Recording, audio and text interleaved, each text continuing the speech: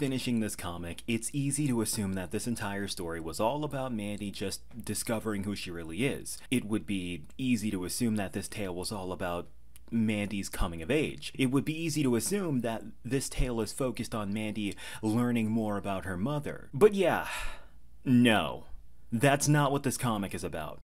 This comic is not about growing or becoming a better person or family member and none of that bullshit. It's not about any of that. Let me tell you what the point of this comic is. Let me tell you. Everything revolves around Mandy. Everything.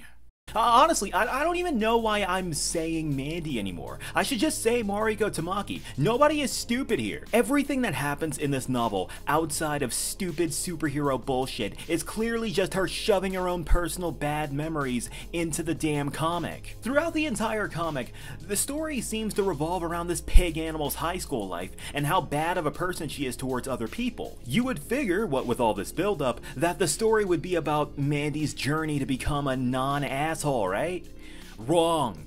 The narrative suddenly twists around and instantly rewards this swine, and her entire life gets turned right side up as a result of it. It's so weird how the narrative starts off with stupid teenage issues, then suddenly gets into superhero business at the last possible second. Almost as if Tamaki wrote this garbage, illustrating her own adolescent trauma from the past, then suddenly remembered that this was a superhero comic, so she just threw in some nonsense at the last possible second to remind you that this is a superhero comic. You know, the same way you have a PowerPoint presentation school project that you need to complete and you forgot that you needed to add transitions, so you throw a bunch in at the last few slides to make sure you get a decent grade. I can just imagine her making this stupid ass shit. I can imagine her thought processes, right?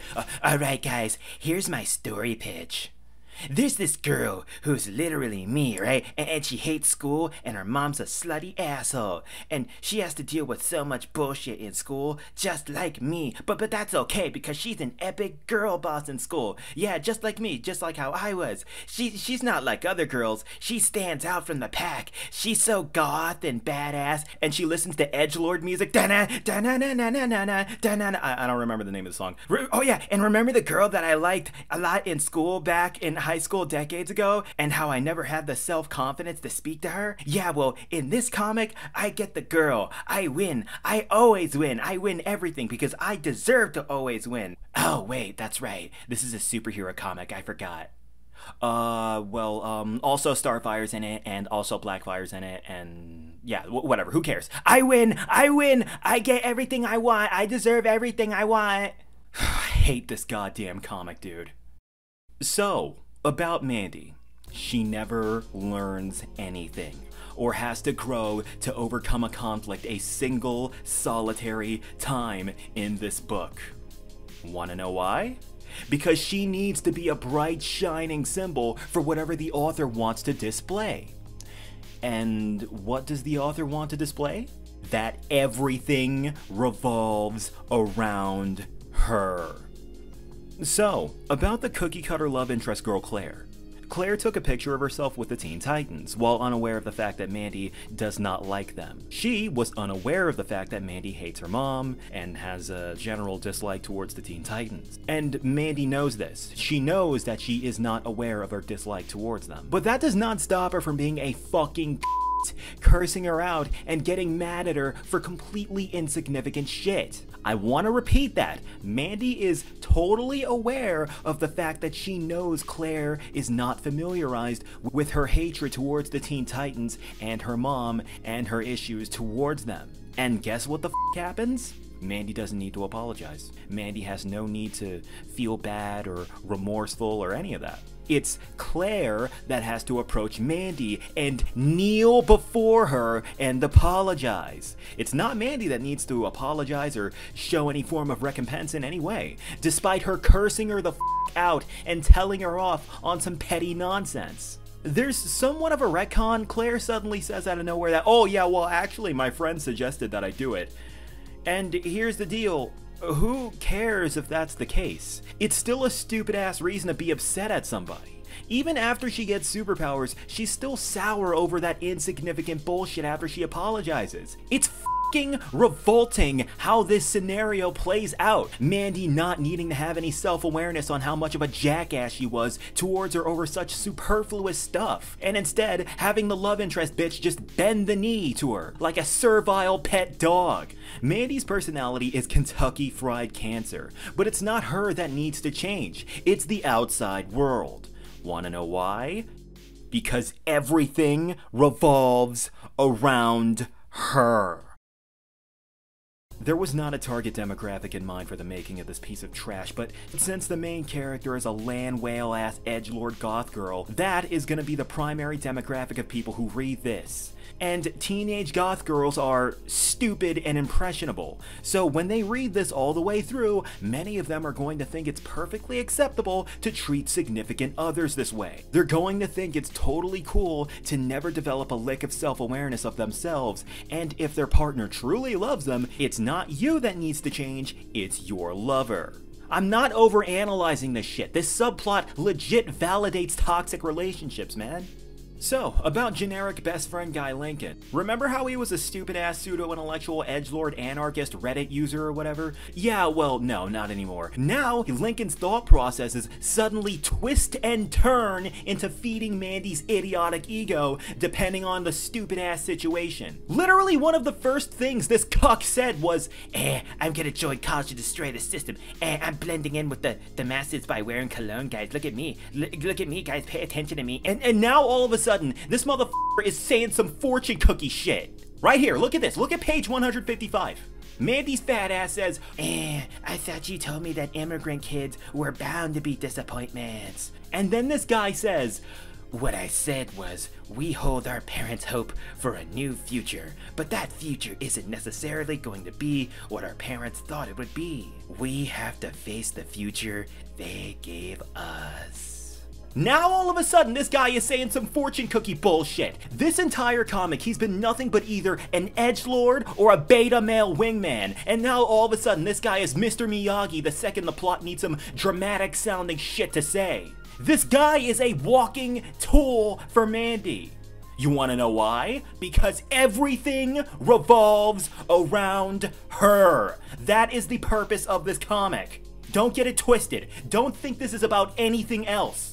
So, about the final battle. I've already covered it in its entirety. It's the ultimate embodiment of Mary Sue plot armor. A 17-year-old girl who just discovered her abilities, suddenly having the skill and power level to beat a fucking adult-aged, planet-conquering warlord. That's the equivalent of me suddenly having the martial arts skills to beat Kimbo Slice in a cage fight because I took karate classes when I was 9. This stupid-ass showdown Mandy has literally plays out like a third grader's underdeveloped power fantasy. Ah man, Starfire loses, but that's okay because I come in and I get powers and then I beat the bad guy up and I beat him up good. When I beat the bad guy, I do curse words and big boy language and I yell cause I'm awesome. Oh yeah, also, I was actually beating the bad guy up in front of my school. So all my classmates like me now, all my classmates like me, they all like me, and they will always like me forever and ever. Oh yeah, and then that girl that I don't have the self-confidence to talk to, she's gonna like me a lot too, and then we can hold hands at the playground. This shit is it's such blatant, pathetic, pitiful, teenage power fantasy bullshit. It's like I'm watching Ari Ferretta. You want to know why Mandy suddenly has godlike combat skills? You want to know why? You want to know why? You want to know? Because everything revolves around her. So, about us, the readers. Do you see the connection with all of these things?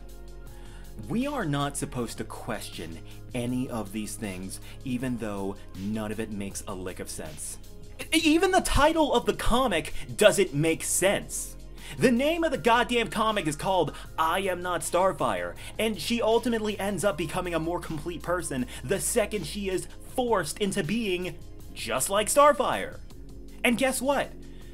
That doesn't even slightly matter. Because what actually matters is, you guessed it, every single thing revolves around this girl. I'm sorry if I'm annoying anyone for raising my voice like this. I know I shouldn't be screaming. I know it just annoys people. But, Yeah. Let's jump back into the discussion of this comic being a self-insert fantasy. I really don't even know why I'm calling this piece of trash a comic anymore. This is not a comic. What this is the random hazy memories of Mariko Tamaki's personal diary, illustrated and twisted around to alleviate her high school trauma. That's what this is. Guys, everything that happens in this comic that goes anywhere outside of basic high school cliches is way too specific to not be something that isn't just Mariko shoving her own teen trauma into this. It's no coincidence that Mandy says everything she would say and does everything she would do and thinks everything she would think. Mariko's psychological issues are reeking and dripping off of every page turn of this dumpster fire. Like, think about it. Why else is Starfire acting this way?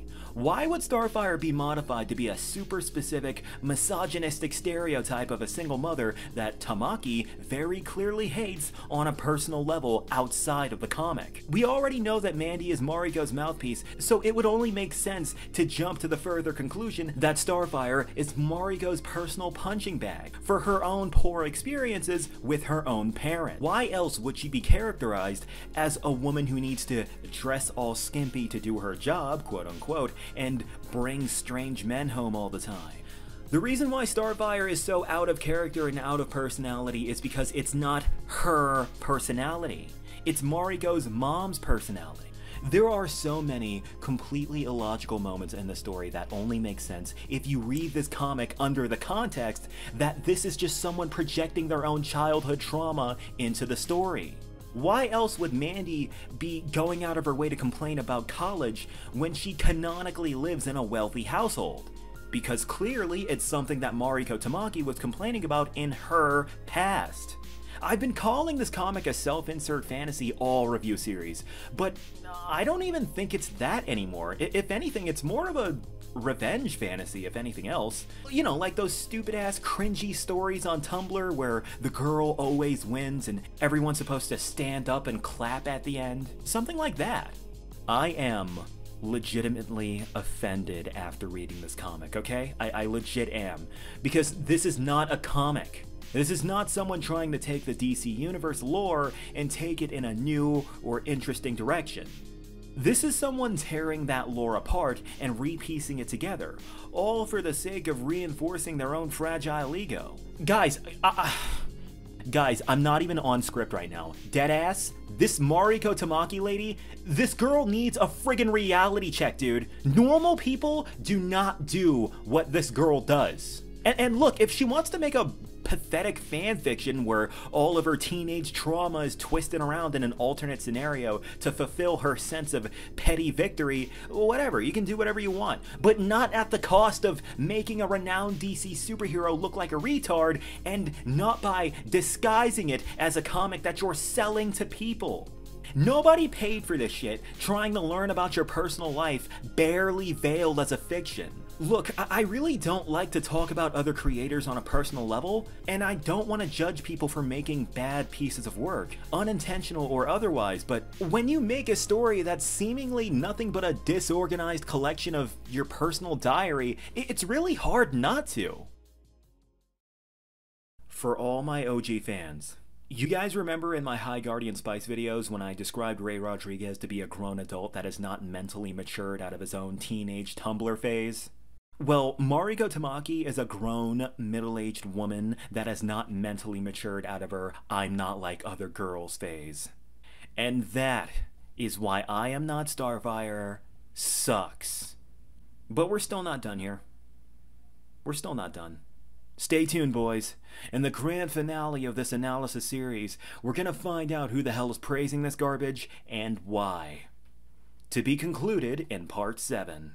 And let's not forget our fantastic supporters on Patreon. My $10 supporters are Duke Dragon Hearthfire the 10th, Ellamations, and Procrastinator Dave. My $5 donors are Ayon, Dragonlight Z, Stormy Knight, Travis, and Wes Franklin. If you'd like to be in the credits of my videos as well, just catch me on patreon.com/blacklightjack. Thanks for watching, boys.